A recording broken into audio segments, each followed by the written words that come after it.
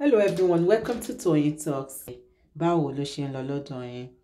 Okay, this is just a quick one. I'd like to thank you all for watching. Till I'll see you in my next video. Stay safe, stay blessed. I love you all. Bye. We punani collecting. You think it's easy to they sing up and down, carry me, they go, Baba, carry me, they go, my husband's house. You think it's very easy? It's not easy, oh. You don't see the kind hair where she do. It resemble the kind hair do where Fufenyi wife they do. Go and look at Fufenyi's wife hairstyle. And now the kind of cream where Fufenyi wife they do use for body, she self use. Can't do one tiny eyebrow. Eyebrow where my mama use. Even myself no do that kind of eyebrow for my hair. Àwọn eyebrow àwọn aṣẹ́wó ayé àtijọ́ yẹn ó fà tínrín. Ẹ wá ní kó má bínú. You want that? Don't you know we are taking from the money Fufenyi is making? She's collecting her share. Abi Fufenyi can collect punani for free. Fufenyi will give you something after you don't collect punani from her. She will vex now. We are spoiling business of Fufenyi. We still make she no vex. If Fufenyi make Fufenyi come dey tell and say, as I do you finish, oh, I no see my miracle water sell again. Bethesda water they no buy again. They no buy. I must carry my twins. Apple, they no buy am again. Papa J frame, nobody is buying it again. VDM don't spoil business. So make you the manage one. The one where I give you, wetin you take and do. Now so Fufenyi go ask am, you can't say make she no vex. She has to vex, so she has to vex because they are the people, all your pythons, most of them, especially those young ones. Shall we will see one where they happen with Maito. You know who is Maito? Maito and all these people. Maito and all in ladies. The one where they Canada, the other ones. We don't see wetin happen. You don't see where they spend their money to. That is where they carry their money to. After they collecting offering and tithes, they go and lodge women in ladies. All these ladies in better hotel where many of you can never sleep. They carry them go there. They enjoy them and they pay them money. So what are you saying? Anyway, by Bridget, sorry, no vex, Jere. They hear wetin with the hair go. So VDM and Fufenyi, as this one don't happen, this is a nemesis for what you have been doing. Only God knows the kind of things where they do for that your church. Only God knows the atrocities where you go they commit. If you can arrest the likes of Ruth, lock her up. Nigerian police help you arrest Fufenyi Ruth. Up to today, now so you go scot-free with Ruth case. Now so you go scot-free. Okay, you are not in Nigeria. Okay, you are the one of the people buying the soap, miracle soap, $1,000. Well done, my sister. No wonder. So that you can get husband. You don't see get husband for abroad. Now money you go take buy husband last. I'm very sure say as you dey no pikin self. Want to do pa. Wọ́n ti dówèrè pa babu husband babu pikin ó ti ṣe miracle títí kò sí nǹkan kan wà all right. Anyway, like I was saying, roots na so you use power over roots. Anyway, the end of result be say your soap, I mean your water, Bethesda water, Kinikon water, they don't use am, e no work. They use everything, e no work. Abi you still want them to continue? Make we go help you carry people for Kanu Street in Lagos. Make them carry them come worry, come meet you there. Abi which one you want again? Them plenty for Kanu Street, yo. Them plenty for Abuja, where DVDM dey. You see, say you no even take am time. That same day he ready, just waka with him waka jugbe leg. He sabi waka, he like trouble. He go there. He go where they get blind people, cripple. He gather all of them together. So yeah, help me pack them. He no go cost am anything. Then go come. You see, say he do and finish. He bag of 5 bags of rice, 450,000. He pay cash. He go share them for them. Those are the things people need. If we see you Fufenyi, now to gather artist, actress, make them come ask for your church. You will come pile up money, you say you give them. You think say we know as e dey roll? Na go arrange. you go pack plenty money, you go say after the show na the commission I go give you because they came to act. You carry your money go back, another day you carry another person, you pile the money say you dey give them. Na who na dey deceive? Shame on all those actors and actresses wey dey help you play all the nonsense. So for all of you that are saying Adunni is spelling Christianity, those are the people you should go and face. They are the ones that got us to the point we are asking questions. They are the ones where they deliver work where God no send them. Where go say buy handkerchief. If you buy handkerchief, you can fly like a wish to anywhere you want to go. Just buy handkerchief. That is your mantle. Buy handkerchief and put it on your car. Your car can never have accidents. Buy handkerchief and put it on your car. Your car can never get spoiled. If pastors can be telling us they are running motor or without gas, go and look at Japan. Go and look at China. They don't carry small pikin. They train them how to put cars together.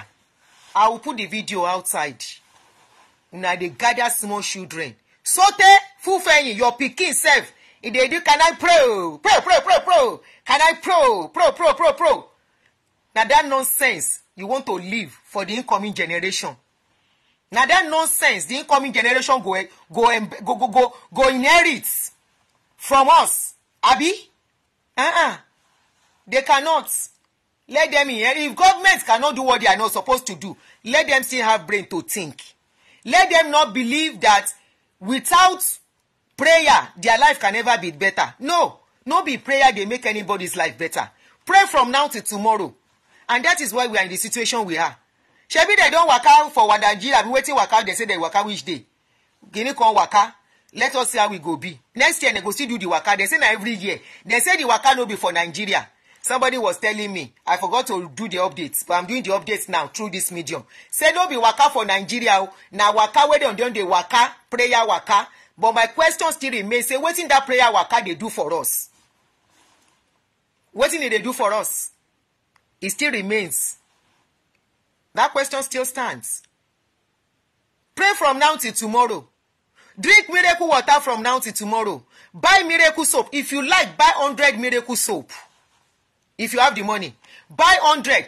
As Fufeyin is smart, he leave people where they for Nigeria, where need money, where poverty they worry. He leave them. He say they sell soap for $100. He still deny that one. Something where they for your sticker, where you don't print out. You don't know. Say people go come for you for this one. You don't they do am tete. Where you they go scot free. Ọjọ́ kan le yan man gungi tí ò ní gun mọ́. Ọjọ́ kan, one day for the all day for the thief, one day for the owner is your case. Nigerians are all of us cannot be mumu anymore. All of us. You say you are selling soap. You leave people in Nigeria that needs that soap. You cannot give them the soap free of charge. Since you know it is magical. Give it to them free. Or give like 50 people in your church free of charge. You are targeting people abroad because you know say a lot of mumu plenty for abroad. One of them is this Bridget. Where say she dey abroad and she's believing the likes of Fufeyin. You are in abroad. They are selling soap for you. Abroad where work dey. Abroad where things dey. They are selling soap for you. And you are buying. He leave people for Nigeria where he's supposed to give the soap to free of charge. So yeah, I'm testing the soap on just 50 people in my church so that I can see the transformation in their lives. Why you not do that testing? We stand on it. If NAFDAC allow that your soap to come out, we go drag NAFDAC. Share them grace. If them burn NAFDAC well, let them allow that your soap to reach markets. Who know the chemical wey na put together to do the soap? Whether na kogi soap wey they know they take bath. Whether na kogi soap wey they chop hand in a color, con wrap, con put miracle soap, billionaire soap that will irú mentality wo la ní báyìí torí Ọlọ́run. And some people are believing this, that somebody selling soap to them Why can't you ask him that he should use the soap for his life and become a billionaire like Otedola? If his soap is working, how is he not as rich? Why is he not as rich as Otedola, Dangote, Bill Gates, Elon Musk, Mark Zuckerberg? Why is he not as rich as them? If that is soap will make anybody billionaire, it should start from him.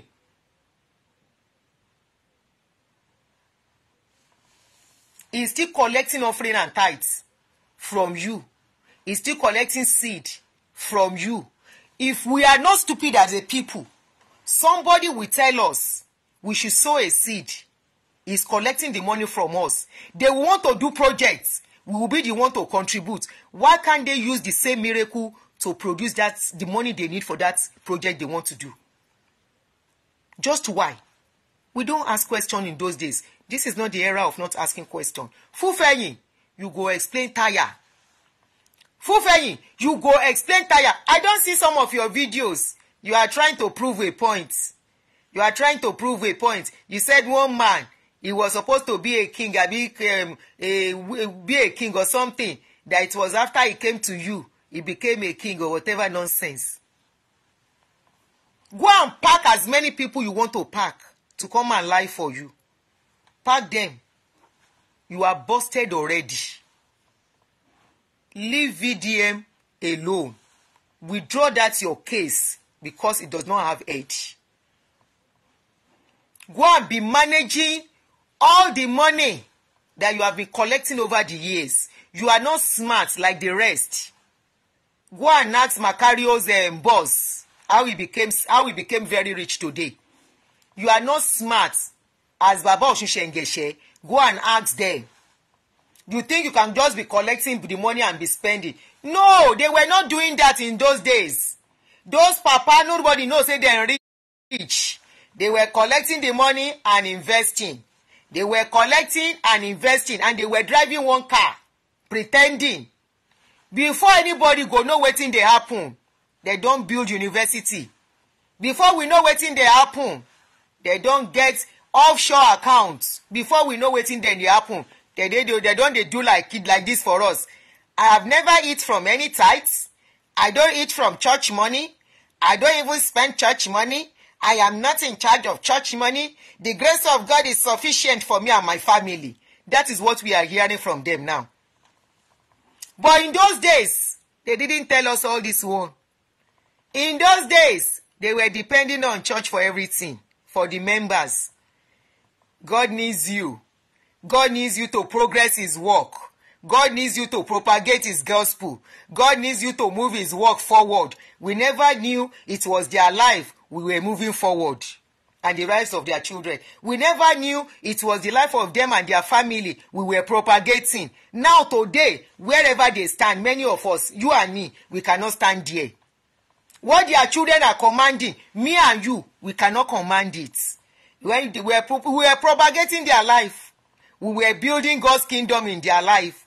We are struggling to build our own, and we were conveniently building their own lives for them.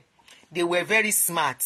As they were collecting, they were investing. They were collecting, they were investing. And today, the same investment, we are paying huge money to have access to it. Can you see how stupid we were? The same investment, many of us cannot even go near it. The same investment, many of us cannot even afford it. I bet many of you listening to me can afford Macarios of 320 million naira. How many? Let me calculate 320 million naira in dollars.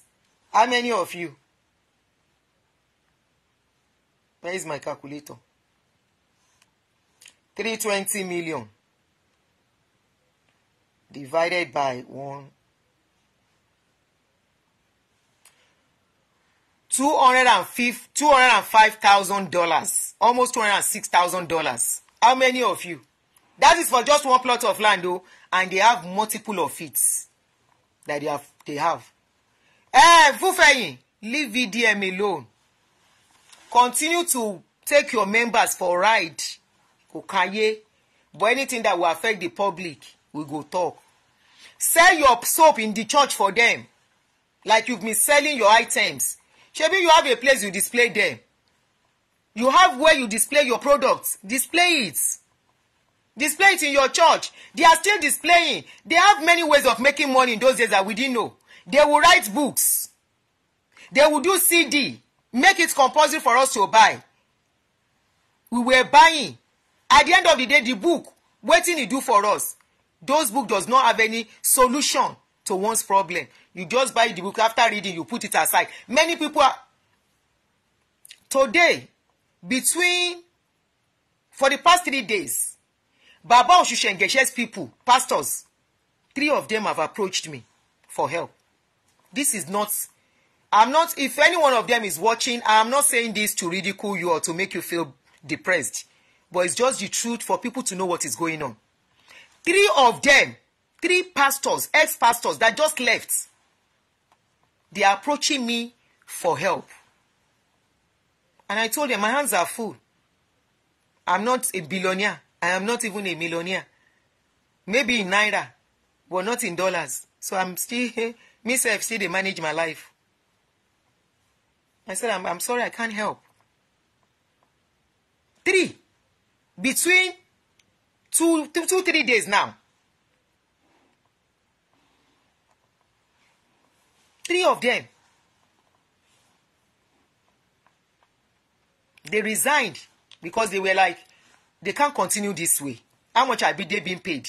The last time one of them came out, one woman exposed a lot of things. That woman, they shut that woman up. Oh, they can go much more. But I still have the video. I might even bring it out. The woman said they are being paid stipend. But my question is, they force you to be a pastor. Now greed and laziness go make somebody say you want to be pastor under somebody. Now greed and laziness. Anybody that's signed to be a pastor, especially a full-time pastor, and is a wicked man to the family. You don't love your children. If you love your children, you will not be under a pastor as a pastor. How much are they paying you? How much are they going to pay you? Are you thinking of the future of your children? You are educated. Instead of you to go and struggle for your life, you will now put yourself under one bondage of being a pastor to one man. They will tell you lots of meeting. They will tell you fasting and prayer. You will be monitoring church progress, church growth, church building, at the detriment of the future of your family, of your children. 2 of them that I was able to talk to, I asked questions. I said, what were you looking at? They said they thought they were working for God. Now they know better. They even want to jackpot, but there's no money. I say, jackpot, you think jackpot is bread and momo? Jackpot is a lot of money. Except you want to go by the desert. Even desert will cost you money. Even desert will cost you money. Now you have wasted your productive years for a man.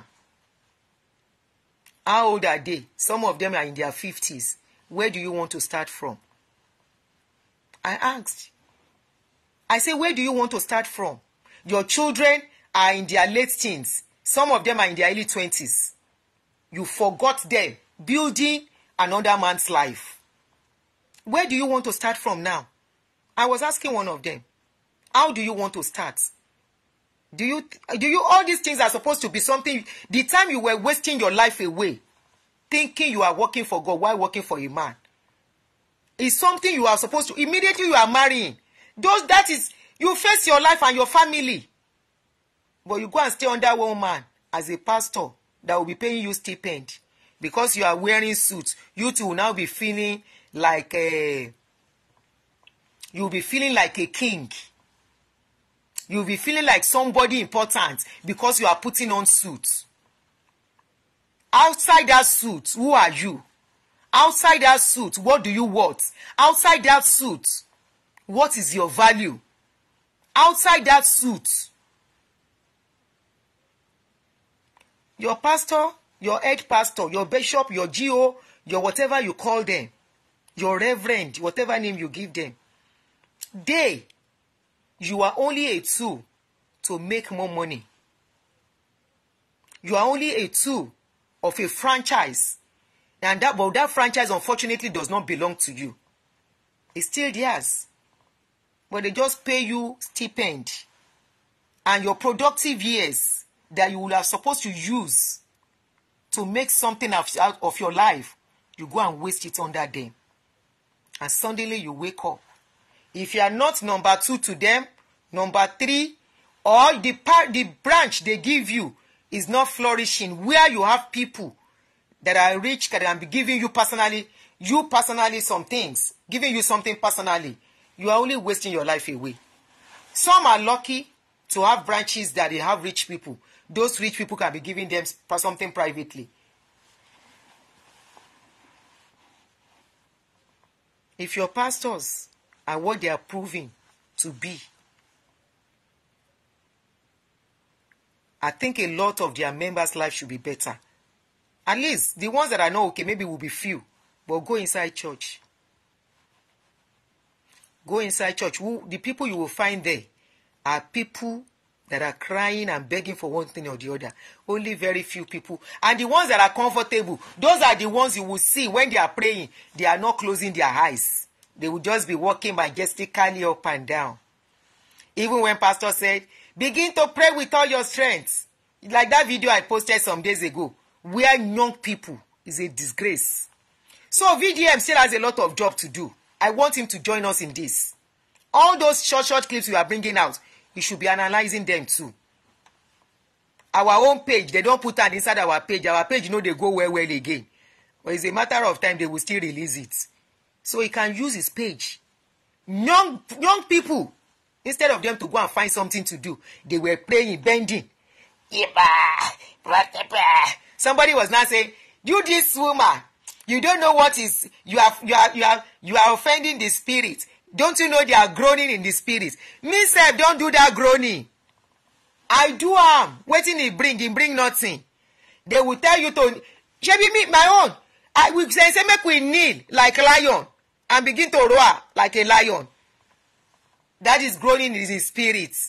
We will kneel down on the force, our leg and hand, take position of a lion. And they said we should start groaning. And so we said, after we do and finish, now so our throats. Ọlọ́run come about cord in your vocal cord. Now so then go spoil some person vocal cord. Later in life, you don't know what will be causing wahala for you. He said they are groaning in the spirit. Young people, we don't groan in the spirit. Waiting they bring for us. We don't grow before you grow. Me, my groaning was in 2000. Was it 2000? I've been 1990 something. My groaning was in 1999.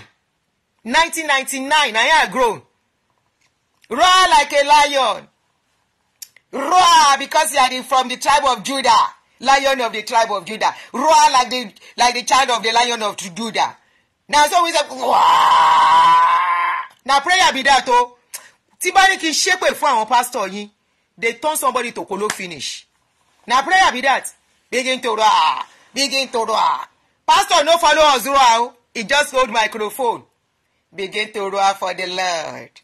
Roar for the Lord. Roar. Roar your problem away. Roar the poverty away. Roar. Muni microphone umbi. Ọlọ́run mú yín. I cut the bemba sheton. I get microphone. Make I do and well, making us sing. I go soon buy hats. They take you as kids. You see, you see my microphone? Pastor just they walk up and down. Begin to roar. Begin to roar. Roar, roar your poverty away. Roar, roar your sickness away. Begin to roar every enemy. Roar them away. Now so we said come kneel down. We kneel down like a cat. You know when cat they waka? Like a cat family. As cats, lion, tiger, the way the position they take. Now so we say take the position, man and woman that day. Married man, married woman. We know be small pikin. We are almost 30. We are in 20s, late 20s. The way they gather those young guys, where I put on my page. Now so we shebi those ones are even standing. Those ones stand, hold pillar. They hold pillar as if to say that pillar then they fight. Ẹ gan lórí page mi. Ẹ máa gan. The next thing is you can never understand the thing of the spirit. You can never understand the spirit. The Rossi spirit world. Go into the spirit world and leave the world. Go into the spirit world and say begin to roar. Begin to, oh, you are a victim too. Begin to roar. We roar that day, and so our belly begin pain us. We reach house. Belly begin pain. We do it for 1 week. They say 1 week of prayer of roaring in the spirit. We roar. I feel roar. Go and look at that video. Now, so that pastor said, hold phone. Hold the microphone. Just the waka. You pray for the Lord. You pray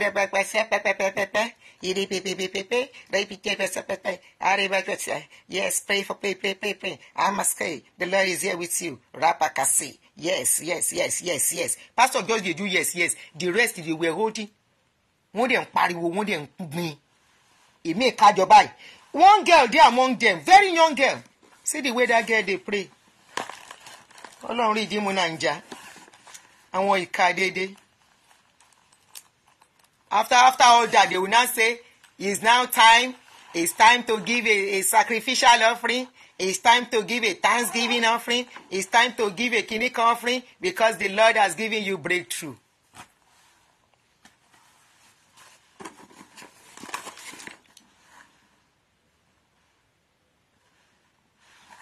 Because the Lord has given you breakthrough.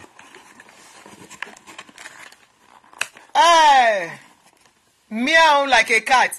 How do you know? Kò sí nǹkan tó lè ní kéèyàn ṣe. Ìkàlà àwọn pastor you know. And they know they are lying. The one that pay me pass me say, they know they are lying. They know all the things they are saying is just a lie. They know. And they will be telling you to do. I ignorant you. You self go dey follow them. Like this Fufeyi now that is telling people to buy soap, miracle soap. Miracle soap wey don't work for him and the wife. Where they do fish. Miracle soap they work and you they do fish. You don't need to do fish now. Just carry all the soap, begin chop them. So that you can be very rich. Miracle soap they work and you are doing fish pond. Why are you doing fish pond? Miracle soap they work. You are asking for offering and tithes from your members. Why are you doing it? So, kilolo unje. Honestly, there are times when I think of it, Sumako worry me by. Me ori. Me know wetin I dey talk when I say ori iya mi no ko mi yo. Lẹ́yìn torí ìyá mi kó mi yọ ni mo tún bọ́ sí ti onírúwà. After I stop from that SU, now I still enter the Roa in something. Roa. And so we go to do Roa. Only you, Fufeyin. Only you. Look at all the materials you are selling. Only you. You sell something, you sell flour. You sell something, you sell spray. You sell something, you sell perfume. Miracle perfume. Which you know they sell. Anyway, if you want to look at it in a larger context, Kokuku share. Honestly. Kokuku share. But the bubble has been busted. Waiting they pursue me. No. After the SU, you know I told you, I got married. My husband was leaving and started going to Redeem. I had to follow him. Redeem. Redeem call him in law. He was the one that I was going to Glory something. I've forgotten the place, the name now. That was the place I was going to fellowship. So he started going to Redeem. So I followed him to Redeem. It was in the process they sent us out as workers. So we are roaring to get members and for our lives to be better. Roar like a lion. Ìwọ̀nba tí mo ṣe yẹn inú mi ń dùn mí sìn. Inú. Àwọn pásítọ̀ yìí ò ní kú orí Ọlọ́run. But bèbí ti ṣẹ́jú. Bèbí ti ṣẹ́jú. Ìrandíran mi ò tún jẹ́ wọrú ẹ̀ mú láyé. Ìrandíran mi ò ní wọrú ẹ̀. You know why they are prospering? It's the situation of the country. Honestly, when you look at it,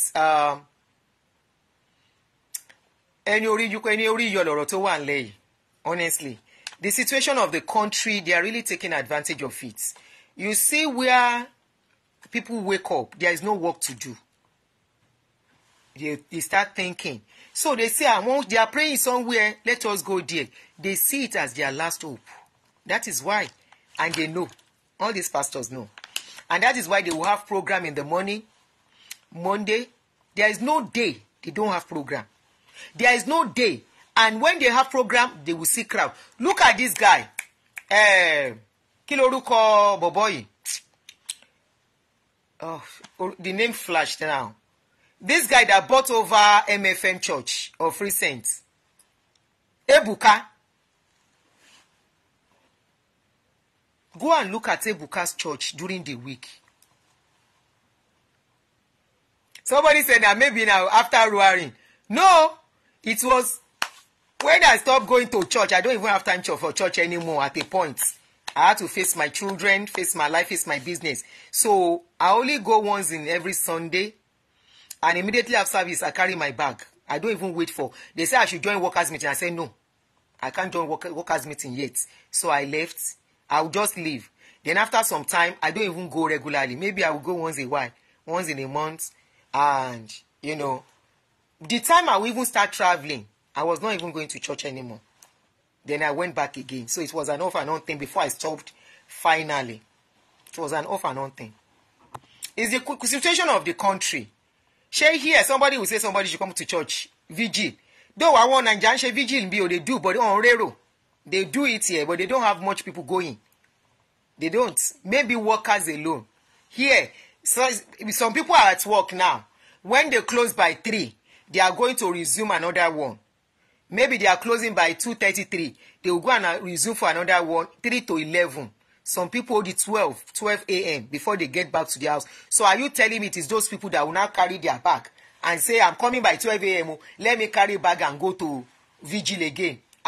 One fair cool nìyẹn. They want to pipe be that, or they get stroke and they end up in a this thing home. When you see our people after they don't work 16 hours self, you see how some people they waka, their nyash don't bend from too much work. Now those ones who can't go for vigil. For where? So most times it's only workers, you know, that go for. Somebody said, well, a lot of people are lazy to start working from a humble beginning. It's the pastors telling them to avoid work and hope for miracle. That is how our society gets. You are very right, Ifeanyi. And that is why a lot of people feel by praying they will be rich. And if their hope is not working there, they go and do other things. And some of them have been exposed to what all these pastors are doing. Some people are close to them. There was this story of this guy, a podcast of a guy that said he used to be a pastor. I can't remember the name now. The guy said he used to be with a pastor and he invited 2 of his friends for one of his miracle program. And that one now saw what happened at the ground of that program. The next thing was the pastor arrested every one of them, including the guy. And the guy is like a PA to pastor. Pastor thought the guy know the secret. Now so he arrested all of them together. The guy saying suffer. The guy doesn't go to church again too. Because he said he saw everything. So, you know, some of them are into other stuffs.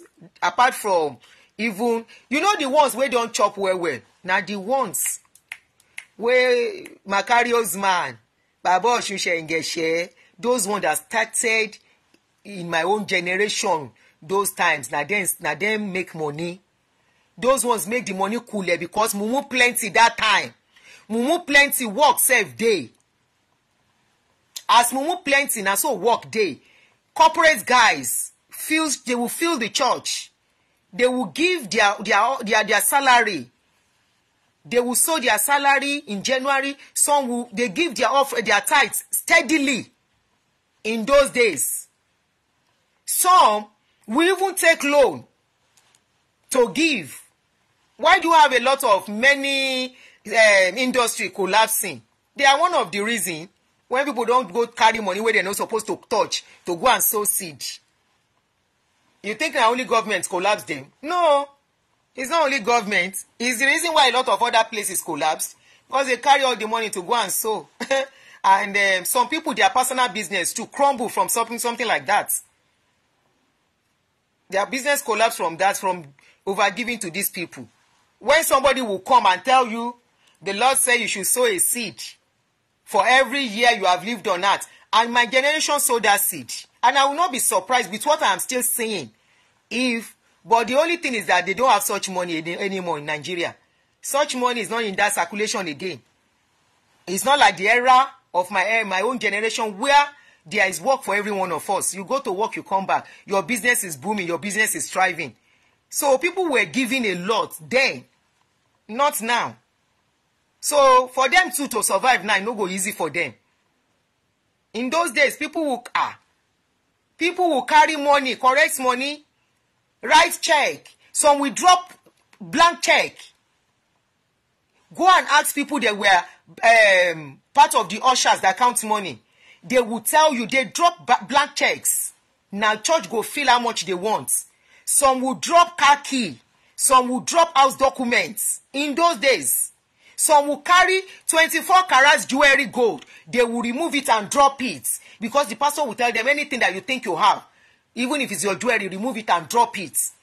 At the end of the pastor will carry everything, go sell them for Yaba. When they sell gold, convert it to cash. They were smart in those days. Those ones, then it was easy for them. Very, very easy.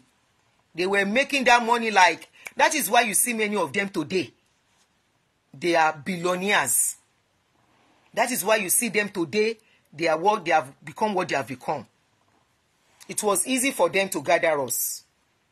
Nigeria wasn't even this bad then. So now talk of now. But the only thing we say now, Natasha then they go to see. Natasha ládùúgbò mi tí mi ò tí yò mo sorry gan Bombay person wọ́n tètè bàbá mi tètè já sí lè fi wé you can't use it to compare to a lot of other people. A lot of other people didn't understand this. We thought, especially some of us that sold ourselves to them, we thought we were working for God. We thought that was the only way we can serve God. The zeal was there, you know, that we are serving God, not knowing we are being merchandised. Not knowing serving God or loving God is not about going to church or going to anywhere. It's how we relate with each other, how you see your neighbor, what you do to people, what you... it's about you. It's a personal thing. But support law. Support law. Lọ́rọ̀ tó wà nílẹ̀ yìí. Alright guys, we will see so again. I promised to come out today. That is why I did come out now. Fufeyin. How many times I call you? It is not business as usual for you guys. Take it or leave it. Leave VDM alone. VDM has not done anything wrong. VDM only asks questions. And if you still want to take him to court, go ahead and take him to court and let's see how it's going to be. I'm sure the guy is not afraid of court. He don't tell you saying ready. But he's gathering his own evidences ready. And you people go and prove it. All you will prove is your soap they work, abi your water they work. That is the only question. He has not done any wrong. So the worst you can do is to tell him not to mention your name. And I trust VDM will have a way. But trust me, we all want our people to... We come abroad, we see what is going on. We are envying what is going on.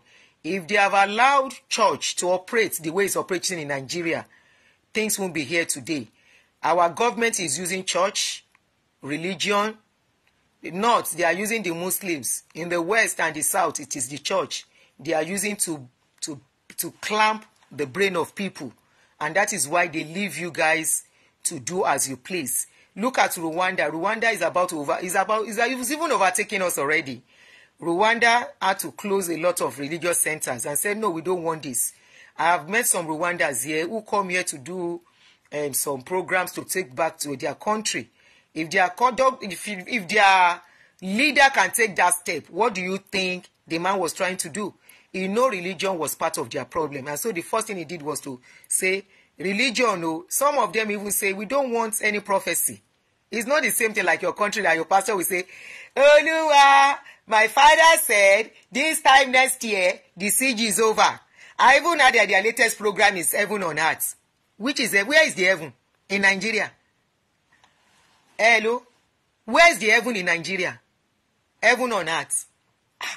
I don't think any other definition of HELL is better than Nigeria at the moment, with the way things are going.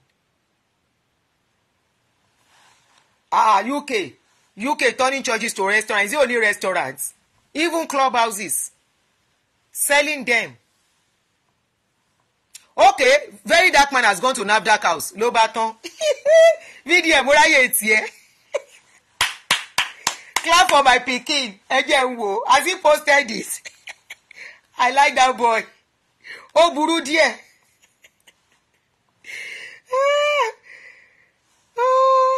Fufeyi. Bele. All eyes on NAFDAC. Can you hear? We are doing fine. VDM don't go NAFDAC office. Fufeyi.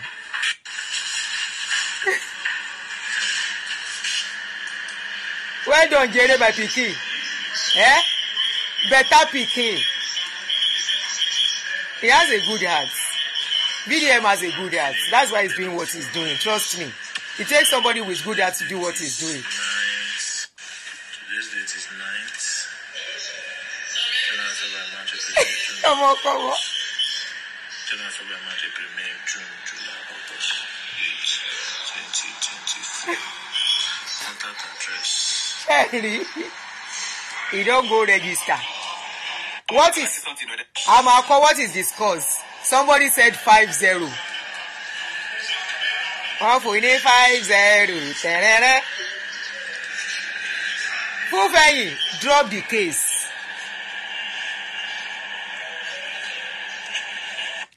Honestly, this guy is doing the right thing. You see, NAFDAC office. That's all right. So everything has been reported to NAFDAC. Washere. So let's see if NAFDAC will do their work, or maybe they will compromise, or maybe connection will work. No fighting. But all products that I took there don't have the NAFDAC number. You see? So we will see. No NAFDAC number on all your products. Who is that one? Let me say that I can wind down for now. Wind down for her. When she come pass, she do me wind down. Ma wind down, wo. Look your back. You Fufeyi buru o. So why you can't dey drag am?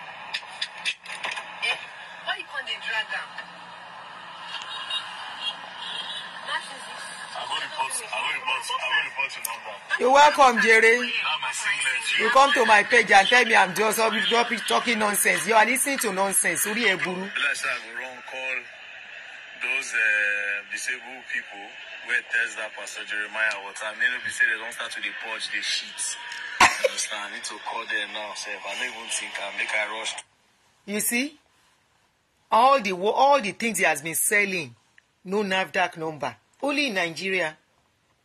Only in Nigeria you will produce something and sell anyhow. Only in Nigeria. So can you see? It will take somebody that has good at. This guy said all his concern about is that people are buying what they are supposed to buy. We know how things are rolling in that country. What if people are buying this thing and it's affecting them? We should keep quiet. They should keep quiet because he's a pastor. I even hear some people saying, don't you know they are pastors? No, they are human beings like me and you. Pastor is just a word. Anybody can adopt pastor as a name. They are a human being like me and you. We are the same. What is special about them? So because he's a pastor, he should be doing bad thing, and we should not talk. The same thing he did for Ruth, right? Who went to Isaac's mother's house to go and point gun on that woman's head? You think you can be doing this thing and be going scot-free? Everything you are producing, no NAFDAC number, and you are selling. Anybody that will condemn VDM is a bad person. VDM, it takes somebody with a good heart to have passion to do what we are doing. You think it's about the money. When I came to social media, I didn't even know they were paying. I was doing it out of passion and love. And a lot of people have this. A pastor's wife, who you text me lano, that your chat. The husband is still a pastor, but she's sorry. In my, you understand? He's still a pastor in rice cat and goats. Rice chicken cat and goats. He's still there. The woman was explaining how she was maltreated. She even tried to even see the general overseer wife. Today, she's taking care of her children with no help from the man. And that is the people you call pastors. If they open some of them, they are nyash, you go shock. You go shock. Those that you are calling them, they are women being like you. They are doing some wickedness that you can never even do as a person. Now you and your creator. When you say you and one person is praying for you, they are praying. Do you know what they are doing in their closets? VDM is far, far better than your pastors. 18 from now to tomorrow is saving mankind. 18 from now to tomorrow, he is doing humanity job. It takes somebody that has passion for others to do this. Say, what nonsense products are you guys selling? Miracle products. Some of your pastors, you can't even have access to them. These pastors that you are crying and dying for, you can't call them. You can't have access to them. No, possible. I am talking about their top. I'm not talking about your parish pastor that you have access to regularly. I'm talking about the ones that have sent them messages. You can't. A woman said she needed to see rice, chicken, cat, and goat. She was told to register to see him. I said, then they register to see that man. So he said, yes, auntie. And I know somebody who knows him to make it easy. And when she had to go, it was marriage issue. She carried go too. At the end of the day, after praying, the marriage is still scattered. That is how much faith we have in them. Oh, your home will be having trouble.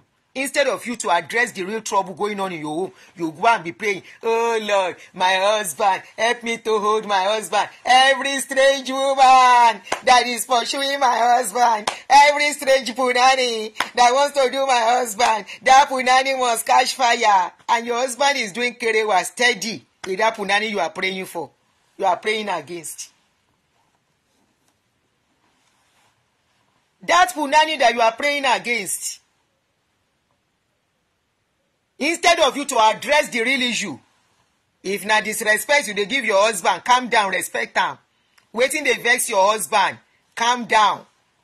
You gotta be praying, every strange woman that wants to chase my husband, oh Lord, let that strange woman, let that punani catch fire. Yes, the punani is catching fire for your husband.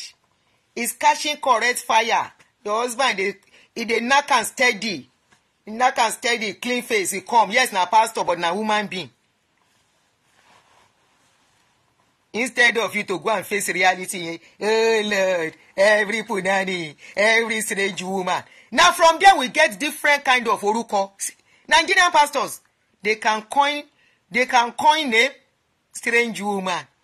Jezebel, every Jezebel chasing my husband.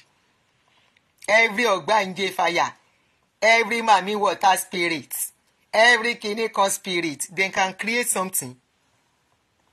Mami water, powerless power, and yet you not fear the mami water. Ogbonge power, you not still fear the ogbonge. Everything you pray against, you fear them. You fear them past fear. Again, malo, kinto soroju. I never talk too much. Me I dey waka go. VDM don't go NAFDAC office. As we don't see, make we dey count scores. Now scores we dey count for here. But as far as we are concerned, for this page, now VDM they win. Fufeyin, you are a loser. Fufeyin, are you a loser? You are a loser. in the Lord Jesus. You are a loser in the Lord Jesus. You are a loser in the Lord. Fufẹ́yìn, you are a loser in the Lord. Fufẹ́yìn, you are a loser in the Lord. Fufẹ́yìn, you are a loser in the Lord Jesus. You are a loser in the Lord Jesus. You are a loser in the Lord. Fufẹ́yìn, you are a loser in the Lord. You are. Ẹ jẹ́ a máa lọ.